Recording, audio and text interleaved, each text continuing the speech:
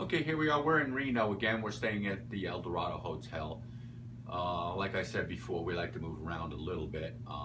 We have two bets, but it's on the same game. We have the first half, Memphis laying 14, and we also have the game, Memphis laying 24 points. Right now, Tulsa's up 14 to 10, and it's pretty far into the second quarter. So the first half bet looks like you're pretty much going to lose that one. Actually, the whole game looks pretty bad. So as it's shaping up, we're probably going to lose $220 on this game. But like I said, last night we won 320, so we'll still be a little ahead for the 2 days. $100.